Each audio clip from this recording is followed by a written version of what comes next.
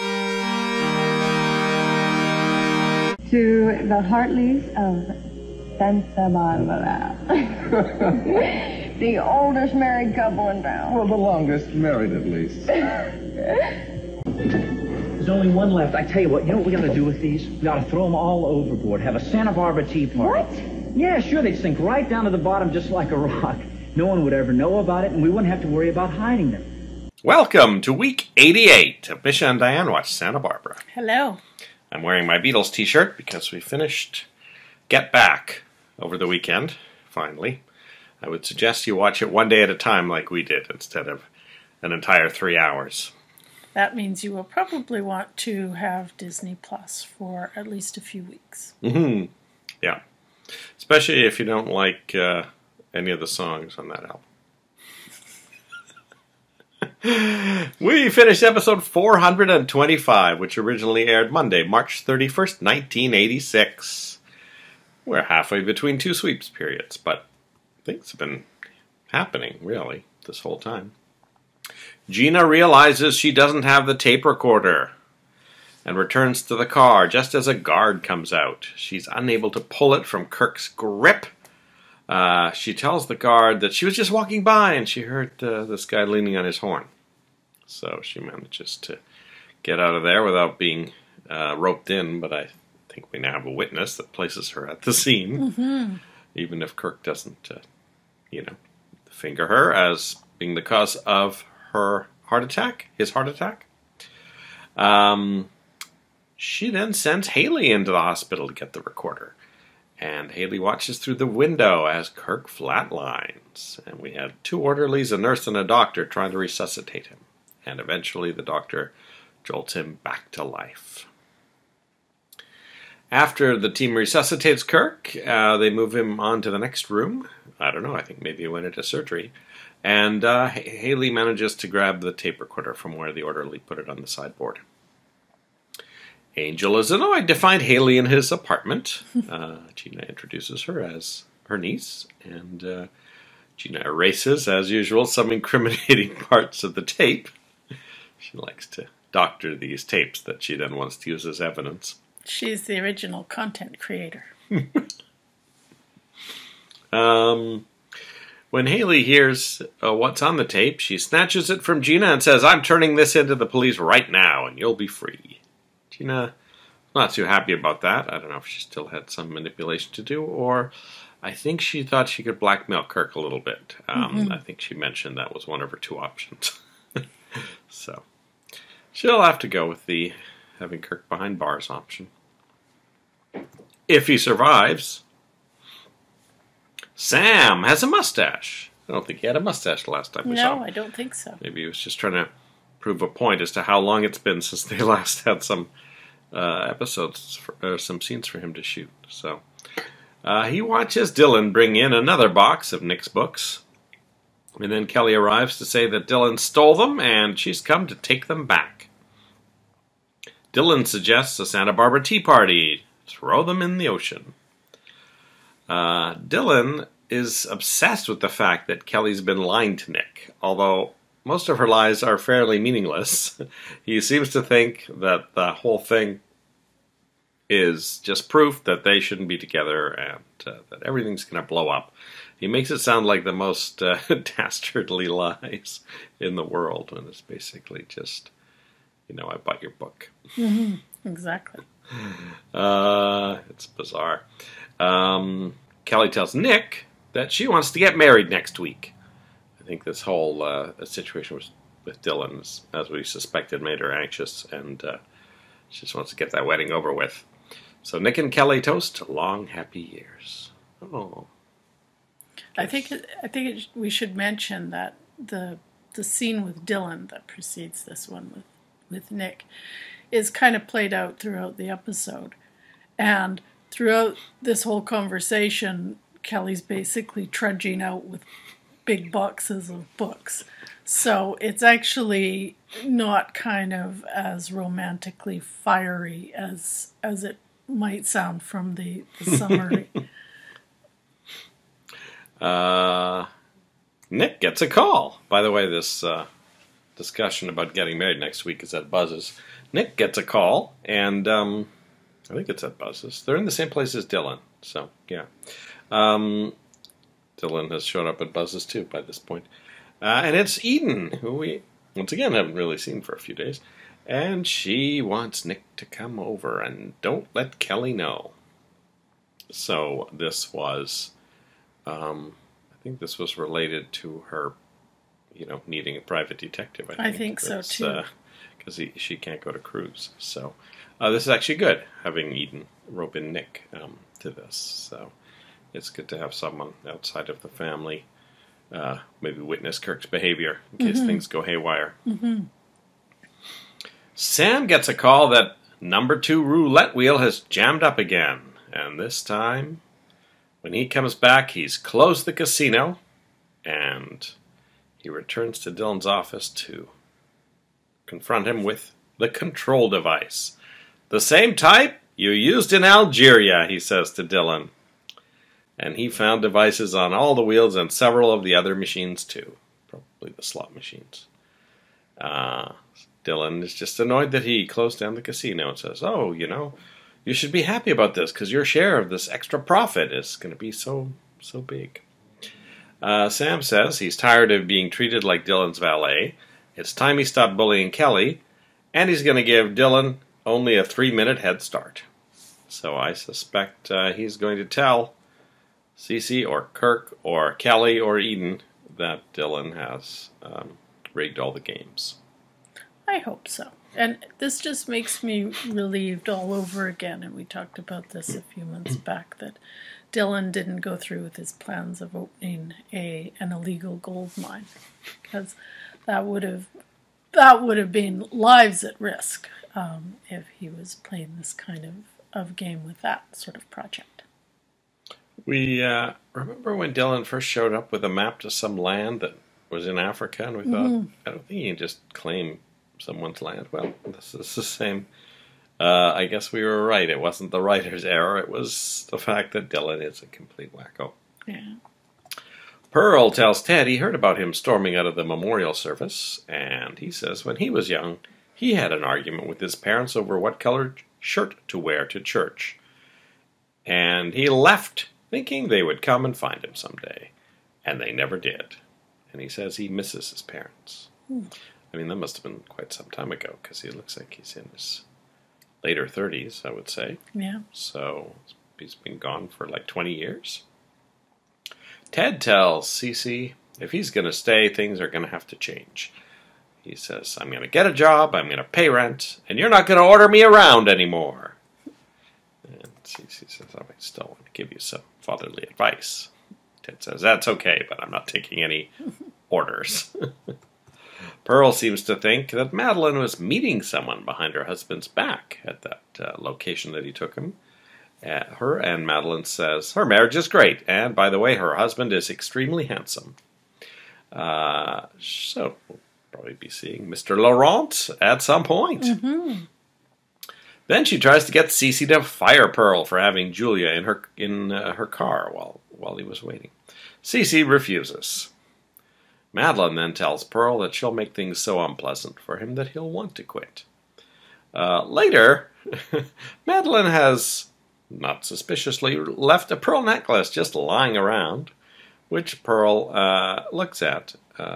Madeline, of course, was hoping that Pearl was going to steal it so she could get him fired, but she doesn't really know Pearl.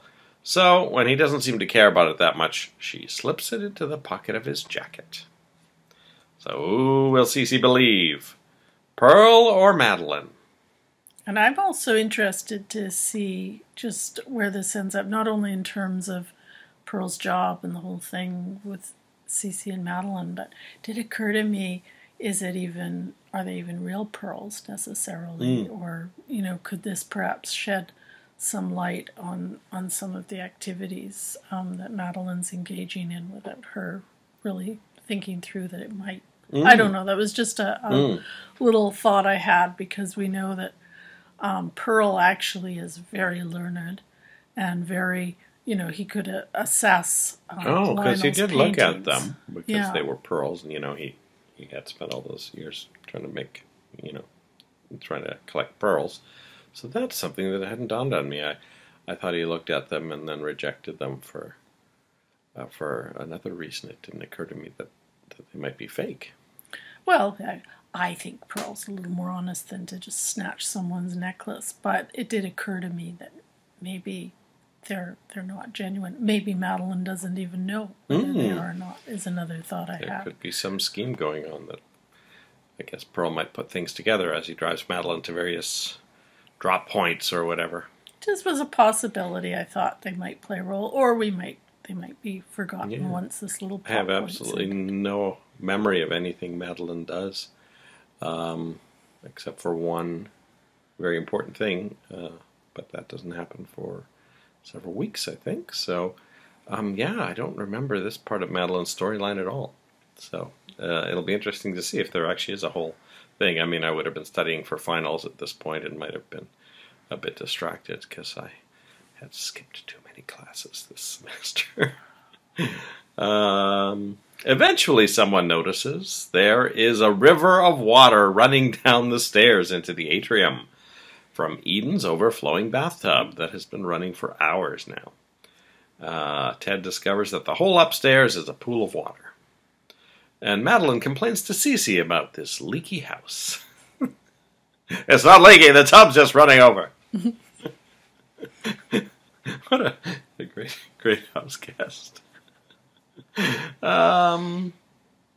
It's around this time Cece gets a call that Kirk is in the hospital, and when he and Ted are met by the doctor says that Kirk's heart is surprisingly weak. He must have had rheumatic fever as a kid. So that's an interesting... You had said there was no indication anything would happen to Kirk. You were completely surprised by the heart attack and thought he was faking it, in fact. Yeah. But yeah, I guess that's the thing. That, people forget about diseases from the olden days of 1985. And then he says his heart is beyond repair. Cece asks, how long does he have? The doctor says Kirk Cranston has 1 week to live. Wow. What do you think is going to happen? Well, we know what happened when Peter Flint had an inoperable aneurysm and had weeks to live. He went off on a rampage and started killing people and then kidnapped Kelly. I don't know with a heart problem if Kirk would have that kind of stamina, but I think that definitely if he continues on for the next week or so with this problem, of course people who have sometimes have heart attacks also then have cognitive issues afterwards because oxygen deprived brain kind of thing. So that might influence his behavior even more. I suppose it's also possible that there'll be a transplant situation and maybe his life will suddenly be, he'll be off borrowed time for a little while. Whose heart do you think would be transplanted into Kirk? It occurs to me we've been talking about a potential murder mystery for Dylan. What if Kirk gets Dylan's heart? Maybe. That's an interesting idea. Yeah. It just came to me earlier when we were watching Boba Fett for no reason. Well, we've been watching, because we like to watch old shows, we've been working our way through the second season of St. Elsewhere. And of course, they've got this whole storyline about heart transplant. With Nina and Marion Mercer's character. So that would have been a thing. That would have been a possibility in the 80s. That, heart transplants did happen. So yeah, I think they were still fairly new, though. I mean, the St. Elsewhere we're watching is from around 1982, and I think it was the first transplant that Dr. Craig had ever performed. I think we were watching some other show a while back from a little earlier on, and there was a transplant that was considered, just a first of its kind operation. I think that might have been from one of our 70s shows. So we forget how recently organ transplants have actually existed.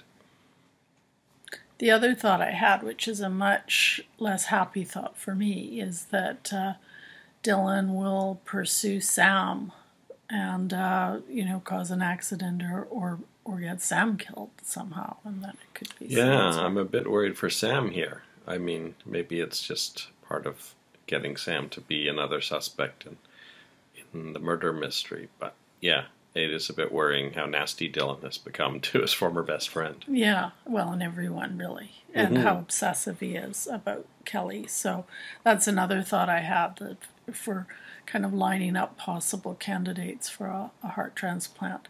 Or it could be something completely off screen where it's like, oh, there was this accident, on the freeway, and we have a potential donor. That would be another possibility. Well, we will see as we continue with week 88 and watch episode number 426, the April 1st episode. Maybe it's all an April Fool's joke. Maybe it'll all be a dream, like was it the last season of Dallas or the one before? I don't know. I never watched Dallas. Some TV shows sometimes like to do a fake episode on April Fool's. We'll see. Maybe on April 2nd, the doctor will come out and say, he's got 20 years to live! We'll see after we watch episode 426. See you then. Bye-bye. Hello. No, this isn't a Cranston residence.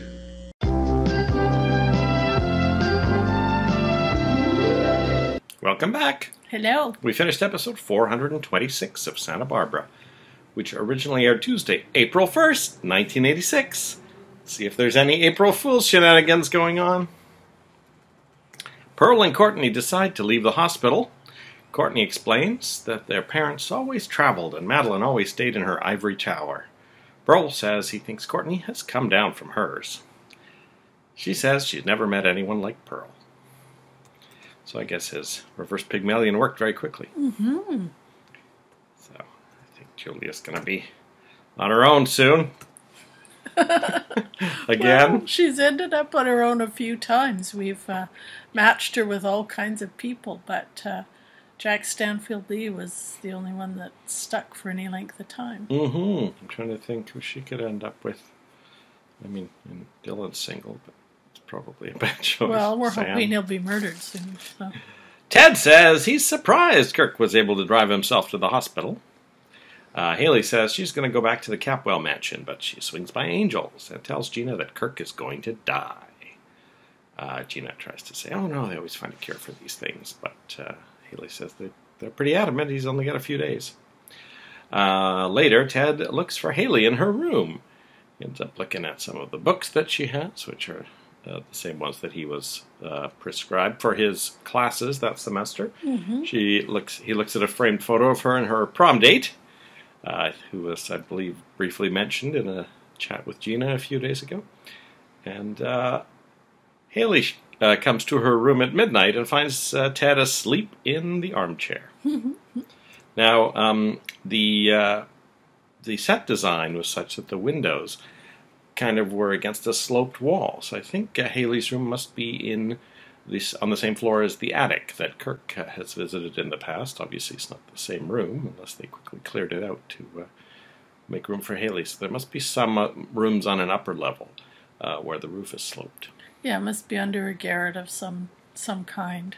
The kind of space that you would expect to help to sleep in. Not a big grand bedroom, but a little nook under a sloped roof. It seems it's probably time for Ted and Haley to go out on a proper date at this point. Madeline tells Kelly that Kirk is dying. And she says the pearls that her husband David gave her are missing. So now we know Mr. Laurent's first name is David. So, looking forward to meeting David Laurent at some point. Courtney calls the police. As you recall from last episode, Madeline had hidden the pearls in Pearl's jacket, which he had actually left when he and Courtney ran to the hospital. Madeline tells the police that, now that I think about it, Pearl was the only other person who knew where those pearls were. Pearl and Courtney arrive, and Madeline says, there he is right now, the new butler I was telling you about. Courtney, of course, wants to be helpful and says, we should probably search your room just in case, you mislaid them. So Courtney and Madeline go up to search her room. While the police are somewhat distracted, he realizes that Madeline has slipped the pearls in his jacket pocket. And when the suggestion is made to search Pearl, it seems like Pearl is about to be found out because he's put the jacket on, but in fact Pearl has palmed the pearls and has them in his right hand, and he tosses them in one of the giant planters that are now in the atrium. So he is clean after that sweep, and then we see he's got the pearls back in his hand. And then I kind of lost track of where the pearls were and where Pearl was and where the police were. Courtney and Madeline come back, and Courtney, for some reason, says, "Madeline, why don't you check your purse one more time?" Now I thought, well, this sounds very rehearsed, like as if she and Pearl had planned this, but there's no way they could have conversed this. So it seems like an odd suggestion. But anyway, guess what? That's where the pearls were. Pearl had somehow managed, in front of the two police officers, to slip those pearls into Madeline's purse and some other item that I didn't quite see. It was like some little rubber something that caused Madeline to scream. And Pearl sidles up beside her and says, "April Fool's, sweetheart." I kind of got the impression that perhaps innocently Madeline has a habit of misplacing things, because Courtney does say something like, "Oh, you're always, we're always looking for your things." So I assumed that was why she suggested the purse. Makes sense. So the police, I don't think, have any negative suspicions of Pearl at all from this encounter. They think Madeline's a bit flaky, so they might be less than inclined to come again if there's a call from the Capwell mansion about a supposed theft.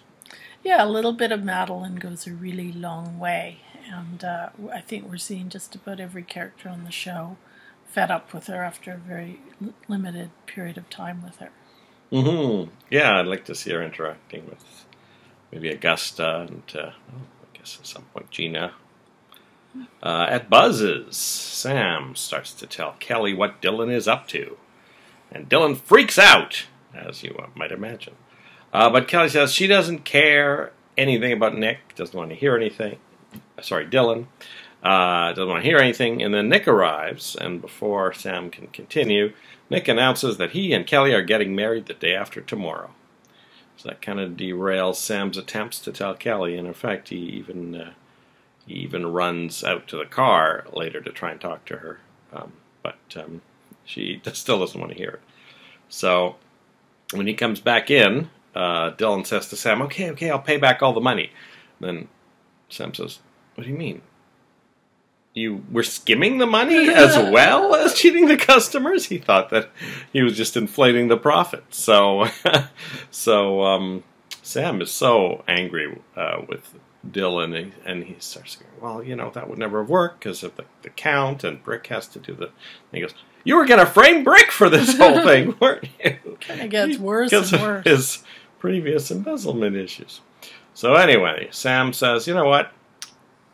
I'm going to either walk into Warren Lockridge's newspaper right now and tell him everything, or you're going to sell all your shares, give me my part of the money, and leave town." So that is Sam's ultimatum for Dylan. So we might be seeing the end of Dylan after all without a murder mystery. Oh, that would be nice. I think Dylan started signing something too, didn't he? It looked like it. Dylan goes to the Capwell mansion. Not sure what he wants to do there. Maybe he's got one last scheme to sell. Oh, maybe he's going to try to sell to Cece, as Sam is, forcing him to. But Kelly ends up intercepting him and tells him to make an appointment and shuts the door. He says, "Don't worry, I'm not here to break up your wedding. You'll do that all by yourself." So he gets in a last little dig, even though his own grave has been dug at this point. And Haley has a new haircut. Now, I don't know if... or did you have anything to say about Dylan? I guess the only thing I would say about this scene, and a little bit the situation with Gina, although Gina is Gina, and we'll talk about that a bit later, but one of the things I always find sort of irritating about soap operas, which is part of the reason I'm not generally a huge fan of them, is that there's the way people behave in soap operas and the way people behave in real life. And I think in real life, if someone is desperately trying to tell you something, most people will stop and listen. Yeah. And I realize that this creates a plot point, but it just really irritates me when people don't behave in a normal way. Which I'm sure I'm going to be seeing a lot more as long as we're doing this podcast. But just to get my little, I tend to get kind of irritated by that. So I was irritated by Kelly this episode. Yeah, that is frustrating as a viewer. Because, I mean, they could write it in a way that it makes sense, Yeah. Haley has a new haircut. Now, I don't know if she had it yesterday, when we saw her helping Gina, but she's no longer got the faux lichen, and it seems to have some weird layers at the side, so I don't know if she could do the faux lichen anymore with it cut that way. We'll call this one the Haley. Haley is unable to start Angel's car. As you'll recall, Haley had stolen the tape from Gina. Not stolen, snatched it and said she was going to the police. So Angel is easily able to bring her back into the motel room. Angel wants to hear the tape, but as he tries to get it from Haley, she drops it, and then the player won't play anymore. So the tape is fine. It's just that Angel can't hear it. So I'm not sure what they're up to with this tape. You would think everyone would benefit from it just going to the police, but I don't know. Yeah, that's another example of that. I was just really irritated. This episode honestly wasn't probably watching it as carefully as I should have because of that. But again, this is a situation where obviously you would go to the police with it. It would clear everybody. But because people are acting stupid, that doesn't happen, and now the tape's broken. So. Yeah, this doesn't seem like the type of tape that should be in play for weeks, like some other tapes, like Miranda Bishop's tape on Another World in 1980. Plus, actually, having grown up in this era with actual cassette tapes, they were fairly fragile things, as I recall. You could only play them so many times. They would get kind of mucked up if you did the wrong thing with them. So sometimes a player would mangle it, so especially in this case where they've now dropped the player, hitting play is probably the worst thing you could do. You should probably just take it to the police and let them have their lab people play it back. Every time it's handled, there's a risk of the only evidence going haywire. Eden asks Marcia, have we seen Marcia before? I don't recall. We've seen a few Capwell staff, but she asks Marcia if Kirk works late every Tuesday, and Marcia says that yes, he does. And then Eden says, was he working late that Tuesday I had my accident? And Marcia says, why no. And then Eden asks Marcia about these microphones she found in Kirk's desk. And Marcia says, he bought those for some conference a few weeks ago. So that may be something that Kirk had bought for a conference and decided to repurpose for his boathouse shenanigans that he had, very quickly set up, from what we could tell. So Eden hires Nick to find out who bought the cables that she found in the boathouse. But then she finally runs into Kelly, who had heard from Madeline that Kirk is in the hospital, and so Eden finally finds out that Kirk is in the hospital. He's in intensive care. The doctor tells Eden, really the only possible treatment for Nick is a heart transplant, which we talked about yesterday, but not to mention it to anyone yet. So he's thinking that may be a long shot. Probably has to run some tests and see if it's even an option. But that's really the only hope that Kirk has been given. As you suggested, you didn't think Kirk was leaving the show quite so soon. So I think that may be where we are headed. Nick arrives with news of the speaker wire. He has done some research now. Just in general, I think if I showed up at a store with some speaker wire and said, hey, who bought this? They're like, 10 million people bought this because all speaker wire is the same. But not only did Nick say there was only one store in town that sold it, and then Eden cuts him off and says, you know what, it doesn't even matter anymore. So she, I think, is 100% under the impression Kirk will be dead soon, and that it doesn't matter. Guess who sneaks into Kirk's room wearing her wig that we've been teased with for the last few days? It's Gina, dressed as a nurse with her wig. Kirk tells Gina he's going to die. He says, it should have been you. I'm going to tell them everything. And so Gina starts eyeing his monitors, trying to remember how Cece's worked. He says, I might just have to do the same thing to you as I did to Cece. Now, I don't think they're quite in the same boat. I don't think the monitors, anything that's hooked up to Kirk is actually keeping him alive. But maybe in a few days, if Kirk, loses consciousness or something, before he can get a heart, Gina might have another opportunity to flick some switches. Eden comes in, so Gina has to slink back out of the room, but after Eden has a brief chat with Kirk, she leaves and sees Gina from behind and seems to think that perhaps she looks familiar. Now, the thing is, I had said I think if Eden spots Gina, she might not immediately raise the alarm, because I think she's now really, truly convinced Gina was a victim too in this case. So it might not be bad for Gina if Eden corners her in the chapel or in an empty room or something. And I think that is it. So we'll wait for a murder victim to get a heart for Kirk, and we'll wait for Ted and Haley to go on a date. And we haven't heard about Lionel's art collection for a while. Or any of the Lockridges, really. Yeah, Warren's paper is probably very close to bankruptcy. We haven't seen him even gambling for a while. We haven't seen Lionel for a while, Minx for a while. Oh well. And maybe Juliet will get a date with someone. Maybe David Laurent isn't quite as happy with Madeline as he thought. So that is it for the April Fool's episode, and we did get an April Fool's reference. We'll be back after we watched episode 427. We'll see you then. Bye-bye.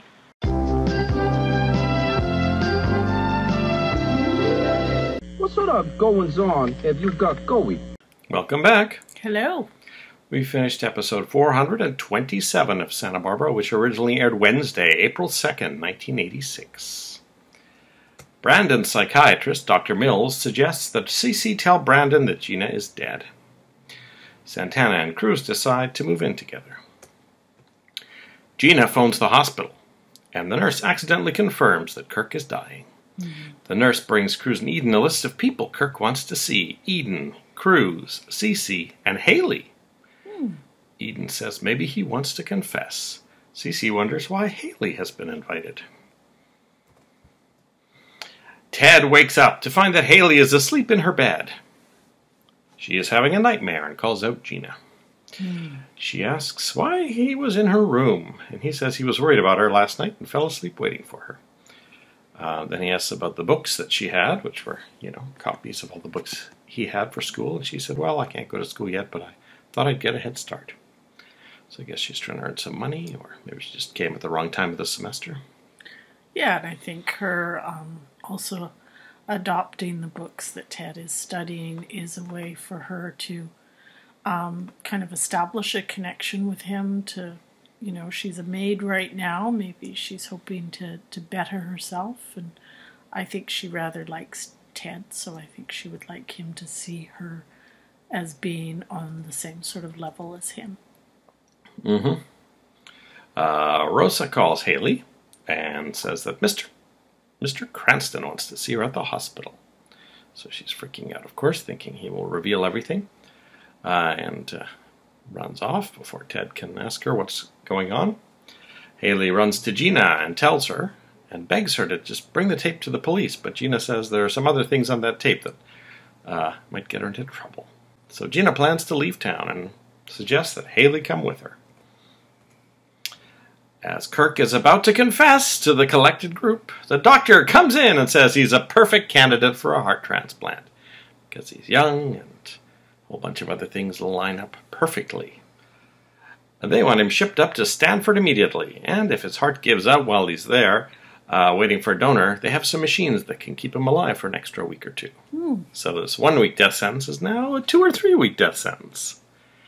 But it sounds like Eden and Kirk will be out of town for the next little while. Because I don't know how. That'll give them time to kill off someone to provide the heart. Kirk stares at Haley, as everyone is expectantly so waiting for him to make his pronouncement, and he says, "There'll be plenty of time for talking when I'm back on my feet again." So I don't know if Kirk is being overly ambitious, thinking he'll come through this heart transplant with flying colors if they do find a heart for him. But I think he wants to play his cards close to his vest again. Yeah, he's still the manipulative Kirk that we've come to know. Not love, but know. Eden tells Cruz that she's going up to Stanford with Kirk. Haley runs to tell Gina what happened. So there's a lot of back and forth to Angel's place from Haley. Gina's not there, and as she's writing a note, Angel comes out in a towel, and it's clear he is interested in Haley and is disappointed when she doesn't want to just hang out. Ted has written a short story, which he reads to Courtney. Courtney envisions herself, Pearl, and Madeline in the story. It's a romantic story, so it's clear that Courtney is maybe having some romantic feelings about Pearl now, too. Ted gives Haley a bunch of books and the short story to read. Haley says she loves the story, but wishes it had a happy ending. Ted tries to kiss Haley, but Haley stops him, saying, "Rosa's already warned her." And then, as usual, they have the type of Ted discussion that you would imagine. Ted says, "I don't see you as a maid." And then quickly tries to figure out a way to solve the problem by saying, "You can get another job."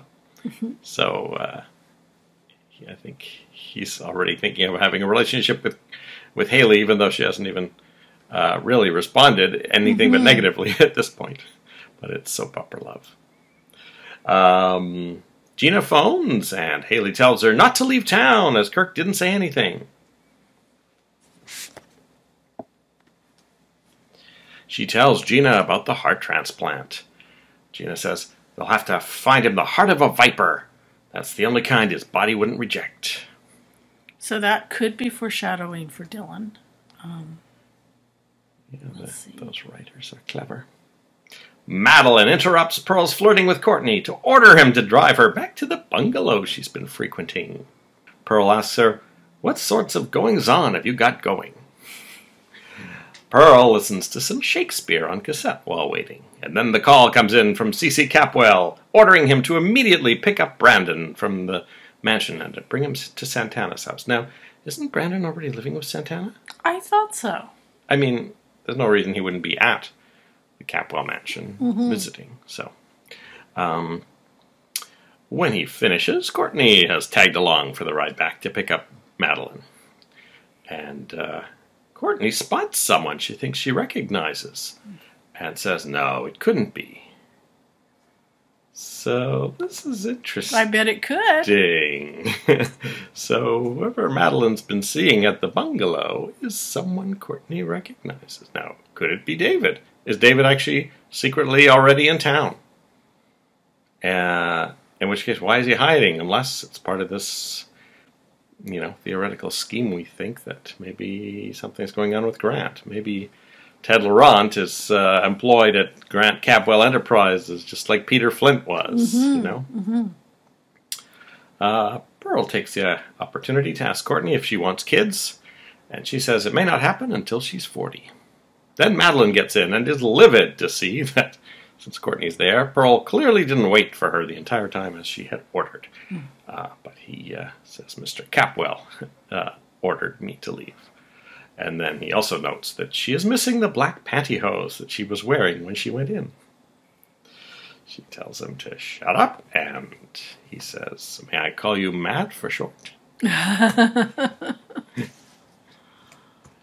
So, yeah, it'll be interesting to see who Madeline has been secretly seeing. Yeah, I think Pearl is turning out to be a little bit more observant than she might have hoped. But she seems to, blow off these bits of evidence as if they somehow were going to vanish just because she doesn't want to hear them. Gina overhears Courtney tell Ted that Cece is going to tell Brandon that Gina is dead. Cece tells Brandon that Gina has been sick and is now up in heaven. So, he kind of, at one point, I just thought he was going to say she went out of town, because he took a little while to get there. Oh, she's been sick. She's been in the hospital. She's gone away now. And Gone to a farm.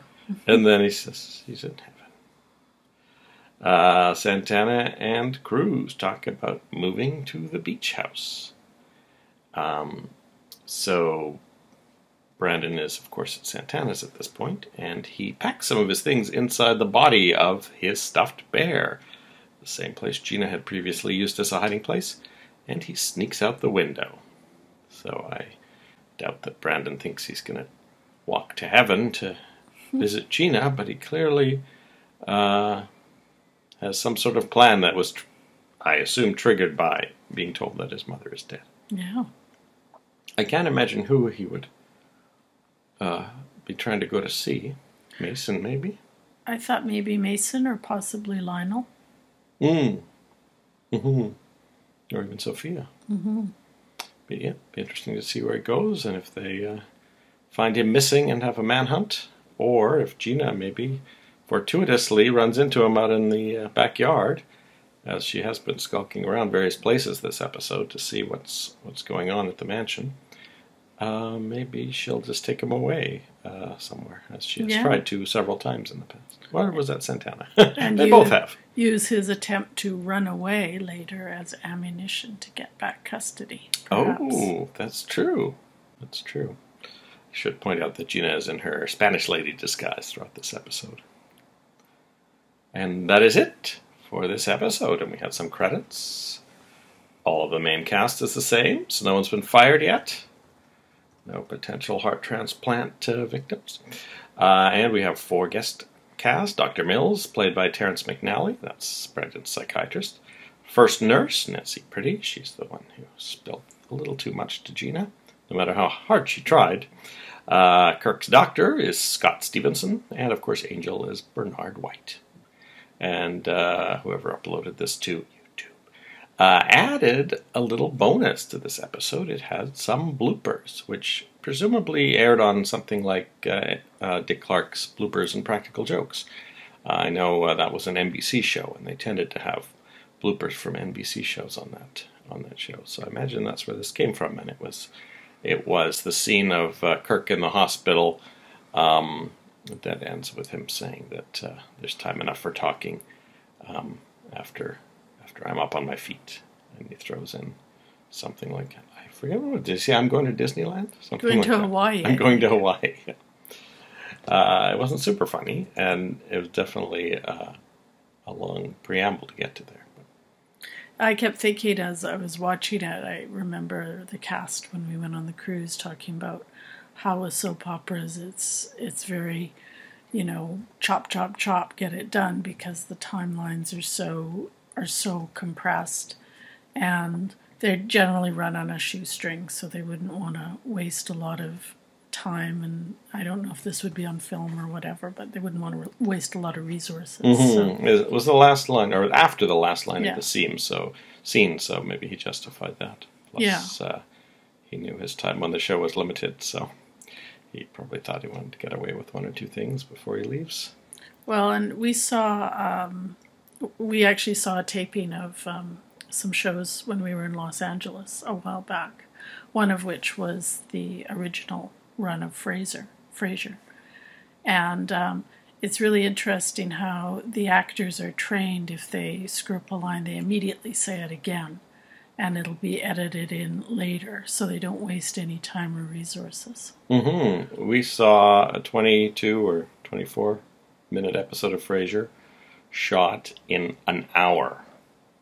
Now, there was one scene played in from a previously recorded segment. They had a guest actor who only appeared in an exterior that had been shot earlier, so that would have saved a little time to play that in. But I don't think they did a second take of some of the scenes they did. No. They had one take, and they've got a dog on that show.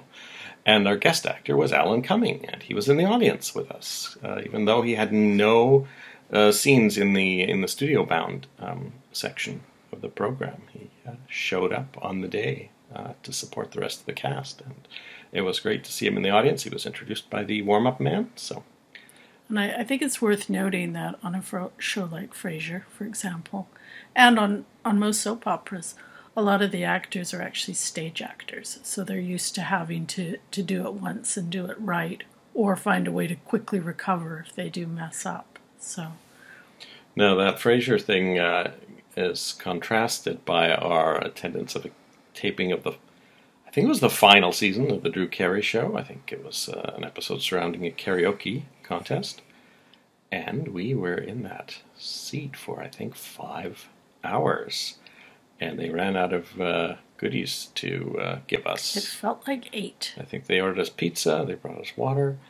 And I think Mr. Drew Carey was responsible for most of the flood lines. I could see Sam Simon, who was directing, just, staring up at the and sky all the other after every screw-up. Trained actors were pretty impatient too, I think. That was towards the end of the run, and that was that weird year where it got like a 2 or 3 year renewal from ABC, and then literally, I guess the ratings started following in that first year. So they were doing a year that they were being paid for that ABC probably didn't really even want anymore, but they were contracted to air. Although Nicholas Coster said, a network would just eat the costs if they really didn't want to air a show like that. The other show, well, I've seen a couple of other shows taped, but the other notable one was Friends in about 97, I think. And the way it was billed or presented when I got the tickets was that there would be two showings. Like they would read. What I understood was that there was a 1 o'clock seating and a 4 o'clock seating. And I assumed they would do the show once at 1 and then do it again at 4. I think this was the very first show I ever saw taped, so I didn't know that they would just do the same scene over and over again. I thought they would run it all the way through and then do a whole nother run through. So I dutifully got there at 1, and turns out... No. I was signed up for the 4 because the 1 was sold out. And it turns out that is not how they do it. They actually started at 1. And the 4 o'clock time is to fill in the audience members who, after 3 hours, have gotten bored and left. Because, some of these are relatives of network executives, and they're not as invested as someone who's flown in from Vancouver to LA. So instead of letting everyone in who was in that 4 o'clock line, they let in 1, and then 2, and then 4, and then 1. And so it must have been about 6 p.m. that I got into that Friends taping. 5 hours into the taping. And they were less than halfway through filming the episode. I saw a good, I would say, 5/8 of that episode being filmed.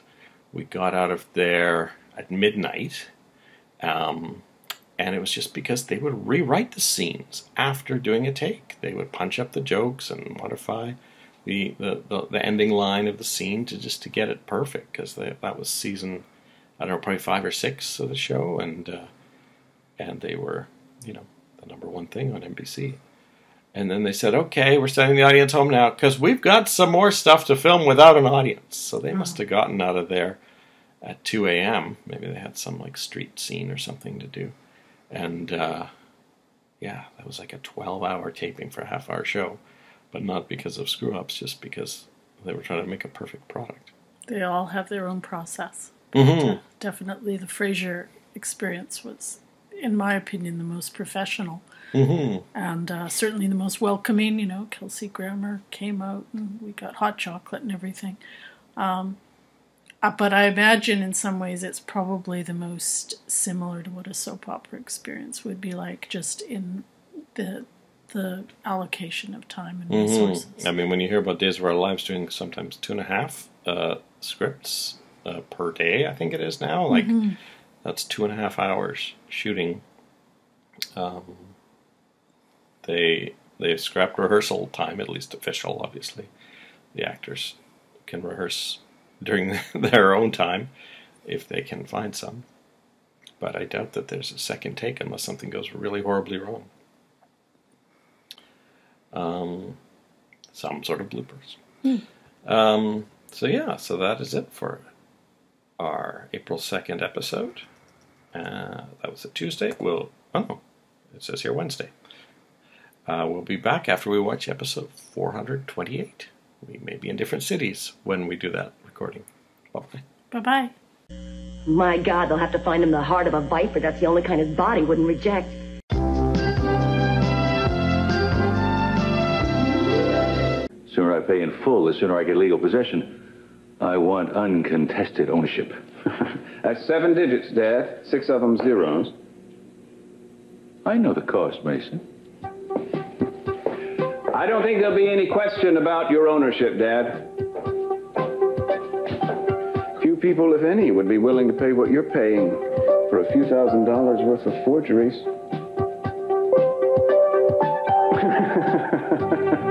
Welcome back.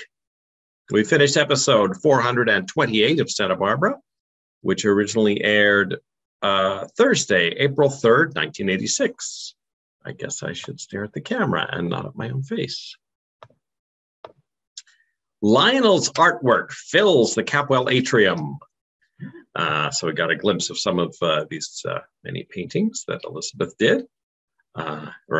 Mason reminds Cece that the check should be 7 figures.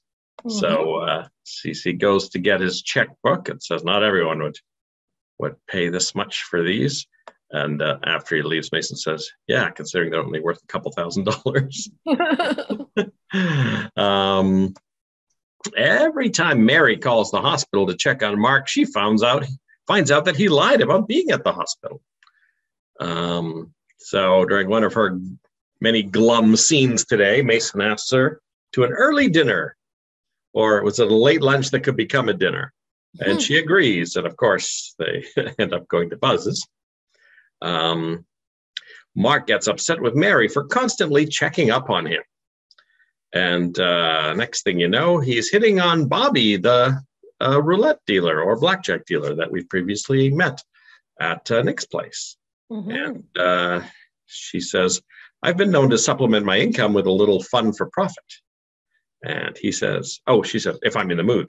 And he says, I feel a certain mood coming on right now. So could this be the end of Mark's problem?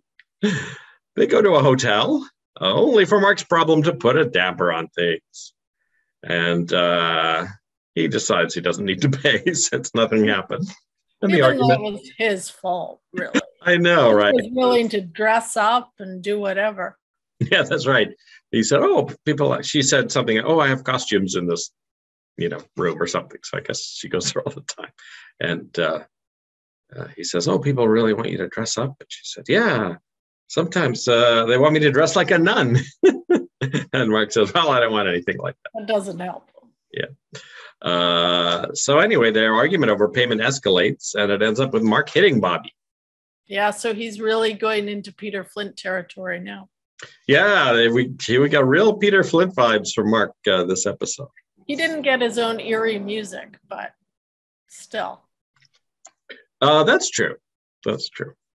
I have to say, Bobby, at first glance, looks a little bit like Janice. So I would say Mark definitely has a type, and that type isn't Mary, actually. So. Well, that's a good point. Yeah, because thanks to the VHS and the age and the digitization, when the camera panned over across the bar as Mark was approaching her, she had her back to the camera, and for a second I thought it was Janice. Mm-hmm, mm-hmm. So I think they made her look a lot like Janice. Anyway, Bobby knows Ginger, and Ginger suggests that Mason could help her, and she goes to Mason and says, I want to press charges against this guy. Now she doesn't know he's Mark, but before Mark left, she said, hey, I know you hang around Buzz's and I know you go to Nick's. I'm sure I can find someone who knows who you are. Yeah, I feel like this could really put Mark in a bit of a difficult situation if Mason manages to identify him. And of course, Mason's a lawyer, but Mason also could use this as a little bit of leverage with Mary to maybe get her out of the marriage eventually. Mm-hmm. Yeah, that's a possibility. Because Mary's not happy. I mean, she's still checking on Mark. He's still not telling her the truth, and she knows he's not telling her the truth. So she's been sullen in every scene we've seen her in this episode. Yeah. So, yeah, Ginger, she says that she wants to press charges against Mark, and Mary's sitting with Mason at the time and says, oh, yeah, whoever did this to you should definitely pay. Yeah. Later, Mark finds Mary in the gazebo. This gazebo is being dressed up for Kelly and Nick's wedding tomorrow. And Mason found her in the gazebo earlier.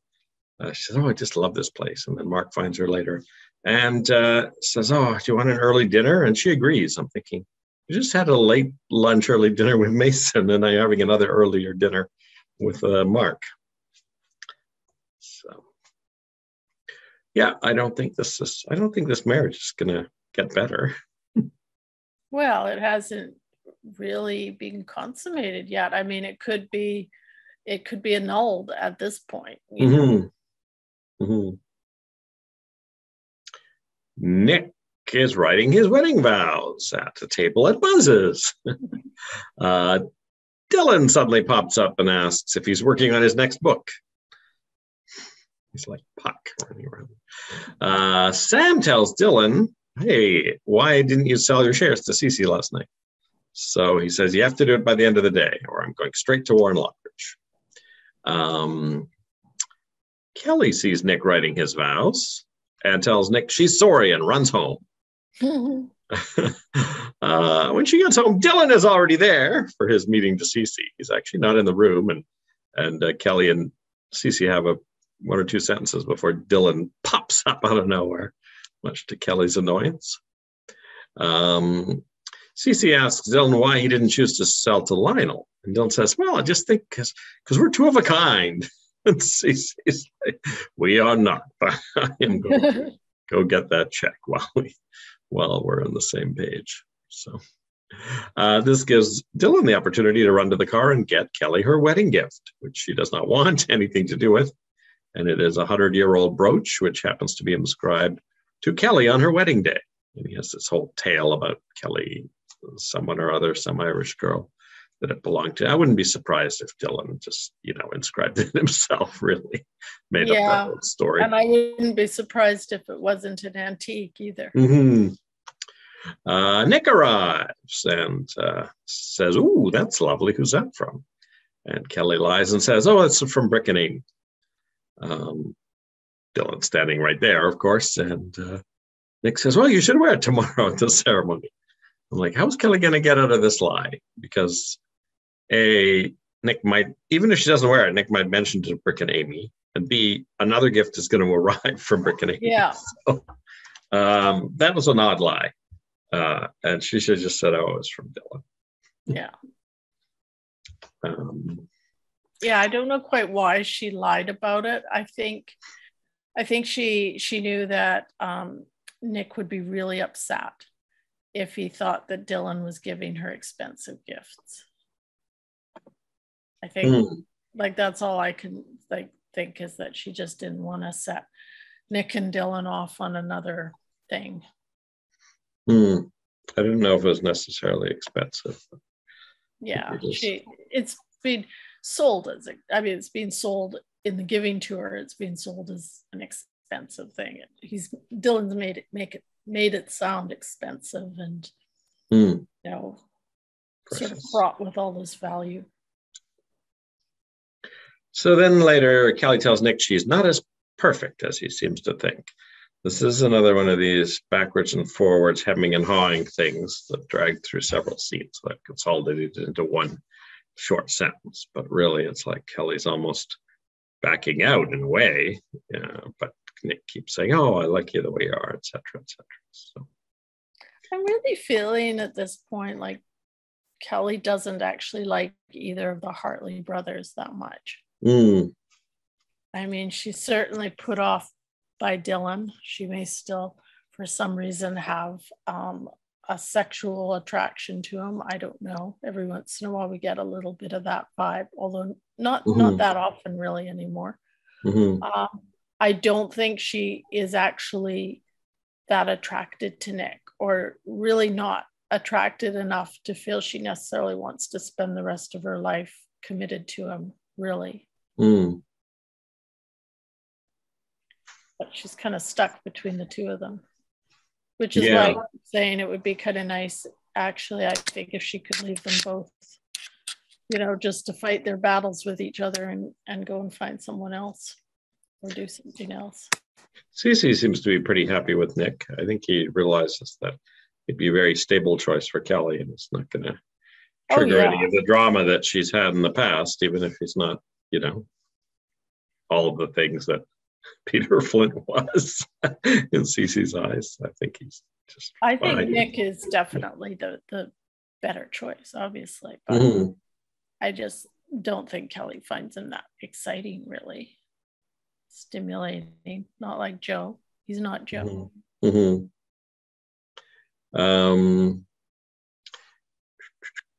Mason's room is being cleared, so Nick can sleep there tonight. So it's being cleared of Kirk's things, because Kirk is now up at Stanford, and they don't want to sleep together the night before the wedding, so Nick is going to stay in Mason's old room. And I'm assuming that Eden has recovered now, or recovered enough to not need Mary. Well, Eden said she's going to Stanford with Kirk, and I guess if Mary's not going with her, what is Mary doing? Just living in the guest house? Oh, I guess Cece still needs some help, right? I guess so. I don't know. With the cane for a while. It's sort of hard when you watch these to think about what the timeline is in the soap opera. Because I felt like it had all happened within like the last couple of days. So if that's such a quick turnaround, it seems like it's unlikely Eden is fully recovered, but maybe the timeline is actually a bit more extensive than that. I don't know. I think there was one day recently where I thought, oh, this could be days later. But then there was one scene that was right after the last one. I forget which character. I thought, well, that drags the whole thing back to the same days. Yeah. Kelly asks Cece to invite Sophia to the wedding. And Sophia does. And they end up reminiscing about another wedding they attended. Now, it may have been their wedding. It wasn't clear from the dialogue, but they had an enjoyable time at a wedding at some point. Dylan phones Kelly to remind her of all the lies they are keeping from Nick, including these new ones. And then Dylan bets Sam that Nick and Kelly won't get married tomorrow. Which side of that bet are you on? It depends on what Nick or what Dylan has up his sleeve. If he pulls something like he did, it was probably a month ago, where he got Kelly into a situation where she needed to accept a helicopter ride from him, and he ended up taking her all the way up the coast. He very well could take off with her and not, she might miss her wedding for that reason. It's possible that she, we saw today she couldn't really face even writing the vows. It is possible that she will falter when she gets to the altar and just can't quite say I do. There is also, of course, the standard soap opera thing that weddings have, that most of the real weddings I've been to haven't, where they ask if anyone objects. And I suppose Dylan could create enough of a scene that, and drive enough of a wedge by revealing about Kelly buying all of Nick's books, et cetera, that perhaps he manages to throw off the wedding. I feel like at some point that's going to be revealed to Nick. One thought I did have just now is maybe Kelly just won't show up at the church, and she'll have gone to New York. Which I kind of am more and more sympathetic to that plan, actually. I mean, I know at the time we talked a lot about her running away from her troubles and that, but I can kind of see the logic in it now. So that is possible too. I think we'll see a heart-to-heart with Eden or someone, or Rosa, as she's getting ready, and then something will put Sophia a bug in her head, and she'll, if we don't see that, then maybe it'll be the other thing of Nick spoiling it, or Nick getting told about the books. But I think one thing, and I don't know if this will play in at all to Kirk's transplant story. I mean, we've had all sorts of speculation between the two of us about who might contribute a heart to Kirk. But all of these various things do give Kirk and Eden a bit more time in Stanford. Like I think it was quite clever of them to say, well, even if a heart doesn't come right away, we can still keep them alive for a few weeks. So that gives them, possibly 3 weeks of sort of buffer to put together whatever they need to put together to. It might even be Marcy Walker's got a vacation coming or something. Yeah. Not that way too. So we might not see a heart-to-heart with Eden. Kelly. Eden might not show up to the wedding, especially if, in soap operas, you always know a wedding's not going to happen when none of the family shows up. That's right. Because they're not going to pay money for all those actors to sit in the church for a non-wedding. It's only when everyone shows up and people who've long left the show up, and the church is super dressed, that the wedding's going to go through. Wedding in a gazebo, very dodgy chances of it being one they're going to want to flash back to many years from now as Kelly and Nick and the kids reminisce. So it's got some negatives going from it, just from a narrative, just from a production standpoint, that we might not have. And again, well, and I guess you could argue this either way.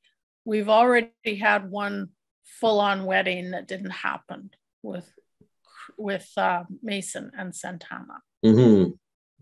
Followed up by a very small one that did. So would they want to have another failed wedding so quickly? Well, we had a successful Mark and Mary wedding, so that balances out. And we did have a successful Crude and Santana. We did Santana wedding, so maybe that too good to one bad. Yeah. So I mean, from a plot point of view, do they want to have 2 failed Capwell weddings in a row?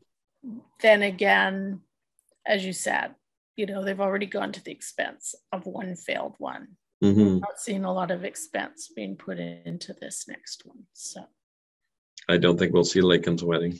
Have they blown their wedding budget? In other words, on Mason's failed wedding?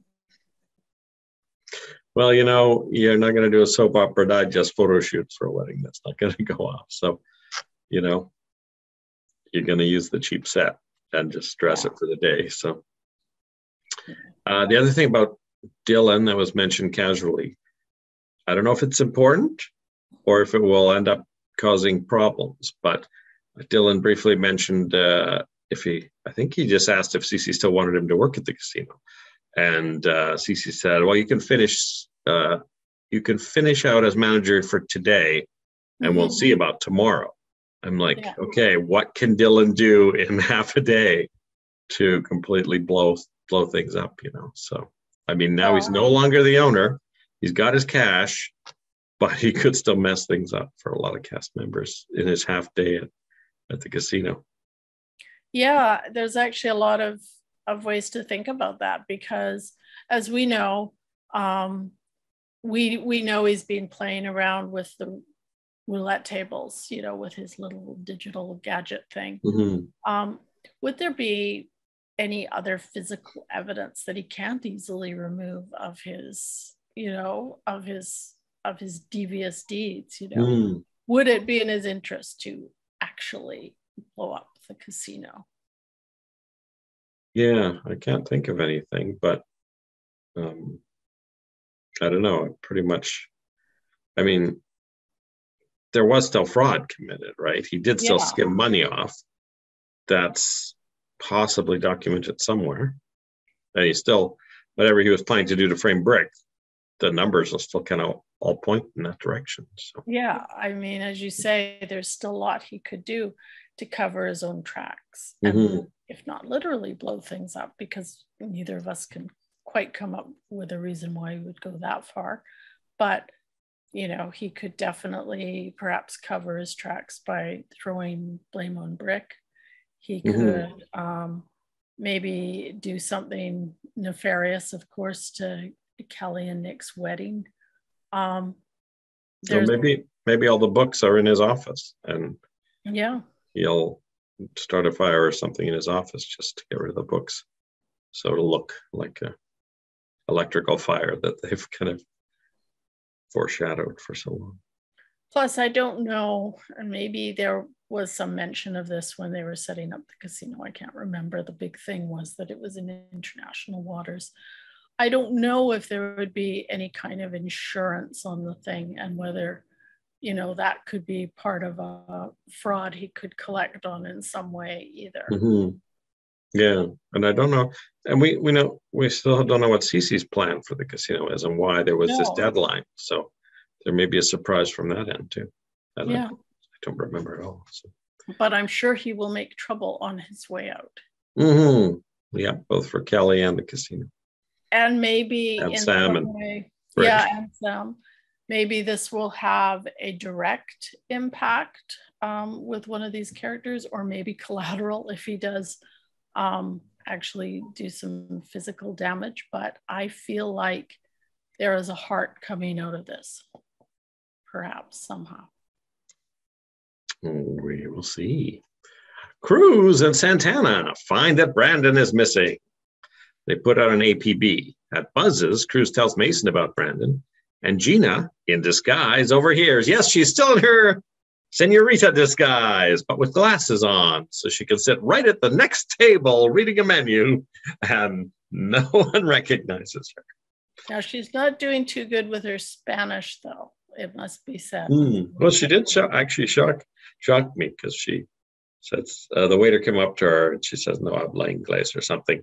And then he responds in Spanish, and then she actually replies in Spanish. So I was like, It didn't, I mean, but I don't. It was clear that she's not really Spanish, but yeah. So, yeah, but she manages to spend the episode in her disguise, not getting recognized by anyone. And the only person who half recognized her even is in a different city. So. Brandon heads for a bench that he and Gina once had a picnic at. I think this was maybe newly shot footage for his flashback to the picnic, because I don't recall a picnic on a bench before. It's actually quite a big set, or maybe there's a back cloth that makes it look bigger, but it's a bench right at the edge of a forest, and they had a bunch of trees there, so I thought it looked pretty good on an old VHS that had been digitized. It was a very sweet scene, actually, between Gina and Brandon, and you can actually see the connection between them, and you can see. I felt like seeing that scene between Brandon and Gina. He does definitely seem much more bonded to Gina than he is to Santana, say. Yeah, because he just left Santana very easily in the last episode. Yeah. So Gina finds Brandon and just places an anonymous call. Oh, I heard there was a kid, you were looking for. She waits in the forest to see what happens. At some point, a very angry bum shows up to kick Brandon off his bench. And at the very end, it looked like he was fighting Brandon, but I think he just tripped or something. But Gina didn't. Kind of a wino. Yeah, but Gina didn't dart out of the trees, so I guess she saw Brandon was okay, and then Cruz showed up. And Brandon asked Cruz why Gina had to die, and Cruz said that sometimes God takes people we aren't ready to say goodbye to. That's what happened with my friend Joe. It was nice to have a Joe and a Ginger reference in this episode. It was. So I guess Brandon will come back. And really now there's not much urgency now for Gina to reveal herself. So this could go on for a while. She may wait out the results of Kirk's transplant to see, if he's back in full form. And then now she's got the confession, right? So I think if he recovers and comes back to Santa Barbara, she now might use that to try to blackmail him. And we don't know what kind of condition Kirk will come back in, like it's a soap opera. He could have amnesia. That's true too. Yeah. He could just, that's another one, like if he's been unconscious for a long time, which we would expect him to be with his various issues. It could be a little bit like Cece, where he only remembers certain things for a while, So that could draw out the tension a bit. he could come back less crazy. Or more crazy. Or more crazy. We will see when we watch episode 429 of Santa Barbara. We'll see you then. Bye-bye. Don't let the decor fool you. This is a class operation.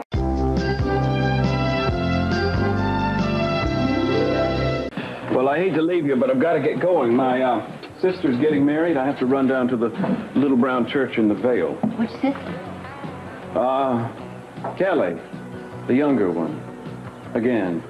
We married the older one off a short while back. We'll have fun. At a wedding. The worse than funeral. Welcome back. Hello. We've watched episode 429 of Santa Barbara, originally aired Friday, April 4th, 1986. So we've reached the end of a week, and we're into April, which is the month that precedes the sweeps. So presumably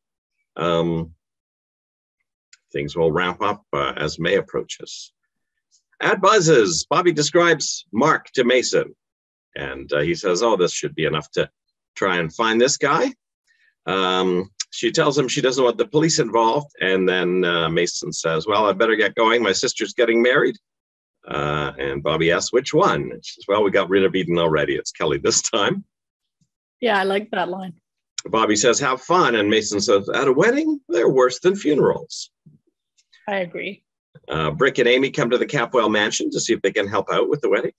And Amy gets sent down to the gazebo, and Cece offers Brick the casino manager job that Dylan has vacated. That is not something that Brick says no to. He does ask a little bit about why me? Is this to get back at Lionel? But in the end, it's not really that important to whether or not he takes the job. I think he realizes from his past job search that even though his name has been cleared, it's one of those things where once people get an idea about you in their heads, it is hard to get past it. And I think he realizes it might be actually quite difficult, perhaps even now, to get another job. CC also hangs up his newly purchased paintings. So there's a lot still strewn around on the floor, but he's hanging them up on the red walls alongside the dining room and living room. And Mason says he probably got a few in the bathroom as well, in these stables. Cece calls Lionel and Augusta both to come over at noon. Cece tells Lionel he's hired Brick, and Lionel says, oh, you should have consulted with me on that. I am an equal shareholder. And Cece says, oh, that's the other thing I was going to tell you. I bought all of Dylan's shares. I now have the majority, and the casino is mine to control as I please. So I don't know if that necessarily really is going to be a problem for Lionel. I mean, emotionally, perhaps, but I can't see that causing any issues unless Cece's plan is to radically change something about the casino that would definitely rankle Lionel. So we'll see. Cece might want to turn it back into an oil rig. I don't know. And that's when Lionel spots his paintings and realizes that Augusta has sold them to Cece. And Augusta arrives, and she's angry with Mason for having sold them to Cece because she had said that's the one person she didn't want to sell them to, which is not in a conversation I necessarily remember them having. But no, although I do remember, I mean, there's always ongoing tension between Augusta and Cece. So. And Lionel pulls Mason into a corner and says, well, you should have given me a chance to outbid, because I would have bid higher. And Mason reveals that he knew that guy was that art dealer was not above board, which kind of flusters Lionel a little bit. And then Mason says that I couldn't have really accepted another bidder, to which Lionel realizes means that Cece was offering Mason a finder's fee. And so we kind of had to sell Cece to get that double dip on the fee, because Augusta, of course, paid him 10% as well. So Lionel's, of course, a little bit freaked out until Mason lets it be known that he knows the paintings are fake. And I guess quickly puts together that both he and Mason are now in the same boat if the paintings ever get discovered. And by the time Mason ushers Lionel out the door, Mason and Lionel are having a good laugh about Cece. I think we should mention, too, the other little surprise that Cece springs on Lionel during this meeting is the fact that he has just hired Brick to be the manager of the casino. Ah, yes, I forgot about that. You know, that actually discombobulates Lionel a little bit. And I think it makes Brick a little suspicious that, you know, he was just offered this job to, you know, sort of screw Lionel over a little bit, or at least kind of rub his face into how little power he has in this relationship. Mm-hmm. Well, we'll see how this relationship at the casino works, you know, against Lionel. I can't imagine what Cece might do to him, and we'll see what happens to Brick if some of Dylan's fraudulent things come to light and Brick's somehow still associated with them. So. Yeah, and we might also see, you know, Mason did give Amy a warning, which is actually mentioned in this episode as she and Brick are trying to decide whether to take this offer, that, you know, Cece will definitely use Brick in some way. So it'll be interesting to see if that warning plays out in some way. Mm-hmm. At Stanford, the doctor tells Eden that Kirk's chances will be really good if they can only find a donor heart. He says he will be under the care of the doctor for the rest of his life, though. So that's a good point. And then Kelly shows up in Stanford to tell Eden she's having second thoughts about marrying Nick. And they have the full discussion that you might expect. Meanwhile, Nick thanks Brick and Amy for the brooch they gave Kelly yesterday. And so they say, oh, you guys are very disorganized. We gave you crystal glasses, which Cece had previously been admiring for their quality. So Nick says, oh, Rosa's very organized. Let's figure this out. He finds the gift and the card is with it. And he realizes the brooch was from Dylan. Kelly returns and tells him she's been lying to him. And he says, oh, I know all about the brooch. Kelly says, there's so much more, and it's much worse. Eden returns and tells Cece that there might not be a way. And, you know, during this scene with Kelly and Nick, which is actually the scene, I think, that ends the show this week, I kept thinking, well, Kelly kept saying, oh, there's so many lies. And I kept thinking, well, there's not really that many. He already knows about the brooch. So the only other two are about her buying the books and about her sleeping with Dylan, which are both pretty big, but, you know, he was already in some ways way back a bit suspicious about what had happened between her and Dylan. And the books thing, I'm sure, would really hurt his ego. But, you know, it was something she could say she was honestly doing for him. So I couldn't think of any other lies. I just feel like Dylan's really gotten into her head somehow about this. Yeah, and we'll see how Nick reacts. Because I also think really Dylan's the only one who would hold this over her, any of it. Well, I guess once this happens, I mean, if they do break up, I think Dylan will still think, oh, now I've got my chance with Kelly, and still try to date her. Yeah. And I don't think, you know, everyone else kind of likes Nick, and nobody really likes Dylan at this point. So I don't think there would be anyone in the family who would be gunning for a Kelly Dylan relationship.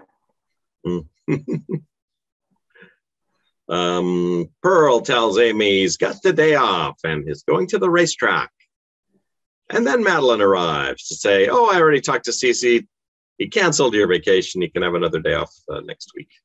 So Pearl's a little bit pissed off with Madeline as he takes her back to the bungalow, and we actually see the exterior of the bungalow for the first time. And it's actually right in front of the door that he's parked. So it's not quite on the street as I'd been envisioning it. So, as Madeline goes inside, Pearl listens to the races on the radio and makes some bets with his bookie by the car phone. Madeline calls Eden. This is while she was still up in Stanford, I think. Madeline says, "My thoughts are with you." She hangs up and sees someone approaching her and gasps. Now I thought, maybe David has shown up to surprise her or something at their bungalow, only to find that she's with someone else or something of that nature. So, but we'll find out quite shortly.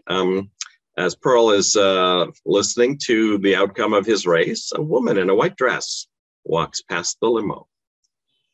And I thought, maybe it was Courtney that surprised Madeline, and wanted to call her on her affair. But next time we see the limo, no one's sitting in there. So maybe it was Courtney. Eventually, Pearl realizes Madeline's gone way over the 1 hour she said she'd be. And Pearl enters the bungalow to find Madeline dead on the floor, blood pouring from her head and a hammer next to her.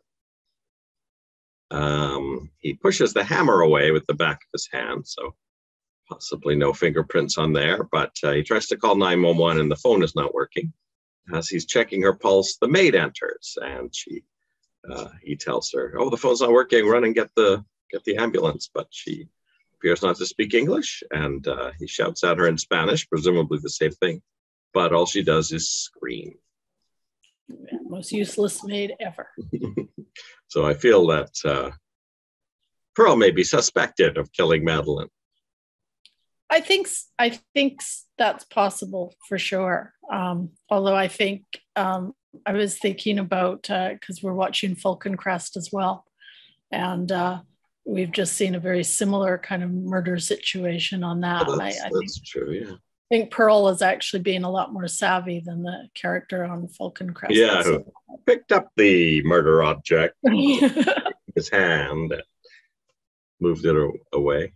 So, aside from being pissed off at his vacation being canceled, which I'm still not entirely convinced. I mean, I think if I'd been Pearl, I would have gone and actually confirmed that with Cece. But apart from that, I just am not sure there would be a lot of reason for Pearl to be suspected. I mean, motive-wise. So yeah, I got my vacation canceled. Well, it's not looking good for him. But then again, someone had to find the body and would probably, I mean, does everyone who finds a body automatically become a suspect? I don't know. Yeah, it'd be interesting to know who Madeline was seeing. I mean, if Courtney recognized someone last time, presumably it could have been like a politician or something, right? Yeah. I mean, that's other than someone you actually know, that would be the only other type of person you could recognize. So maybe it's Ronald Reagan.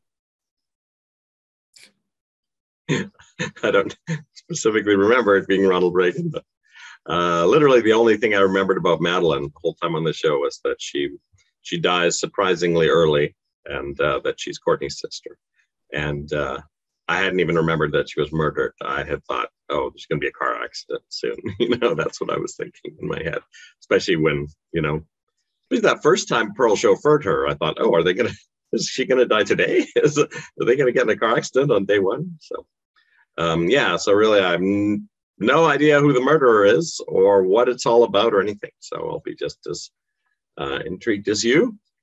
Yeah, it'll be interesting to see. I think Pearl will be a suspect probably for a little while anyway. I think the case against him would be stronger if they hadn't found the pearl necklace in Madeline's purse. So if she had accused him of stealing it and he had accidentally taken it home with him or something, then I think the case would have been stronger.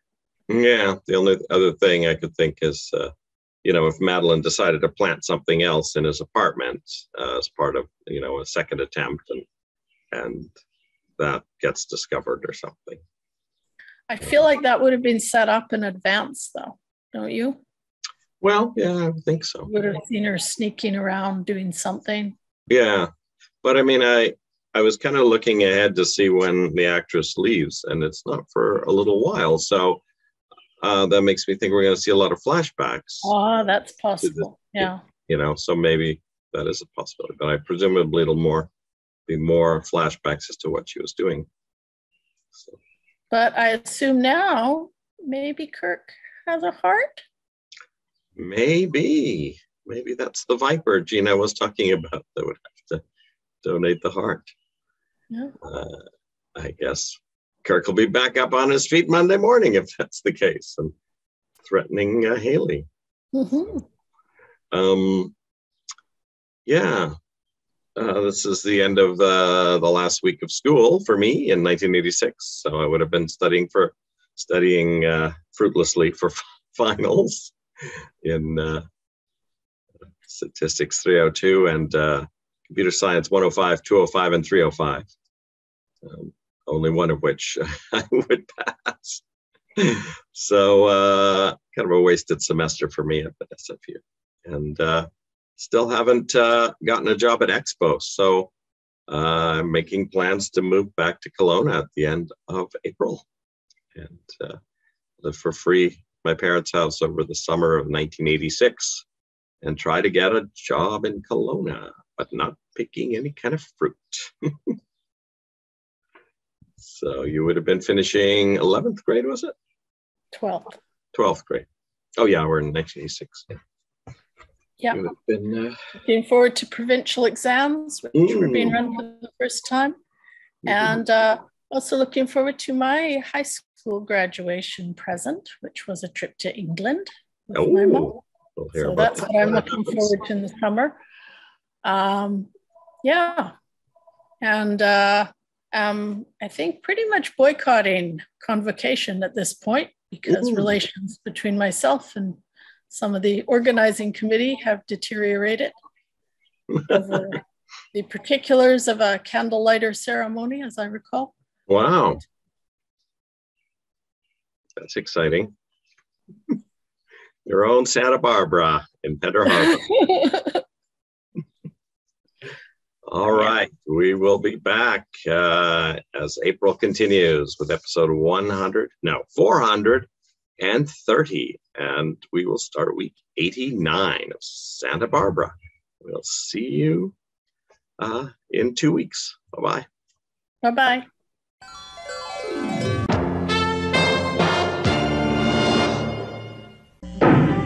April Fool's